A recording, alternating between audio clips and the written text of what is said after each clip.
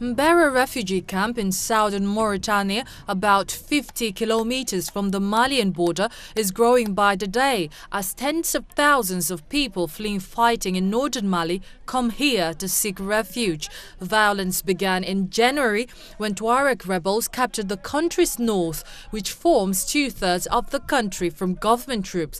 The rebels said they want that part of the nation to become an autonomous state. Then Islamist militias hijacked the rebellion and called for Sharia law to be imposed. The refugees, who are mostly ethnic Tuaregs, have had to endure harsh desert conditions of the Sahel, intense heat, drought and sandstorms. While they're traditionally nomads and are used to surviving on little, they are inherently independent.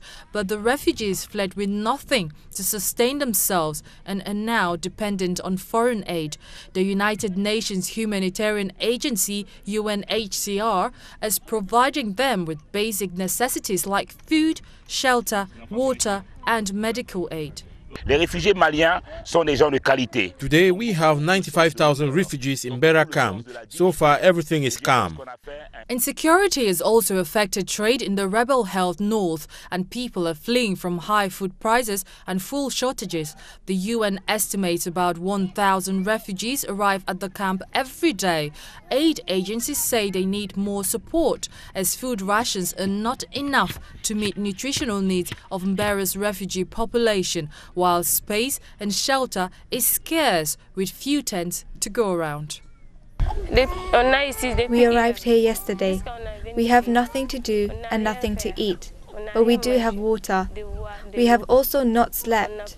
We just sit. Ahmed Ak Al-Mustafa arrived a week ago and has been living under a plastic sheet. He is waiting for the refugee agency to take his family to better shelter. I am here with my children. We have been told that we will be moved, but there was a change of mind. We have not left yet.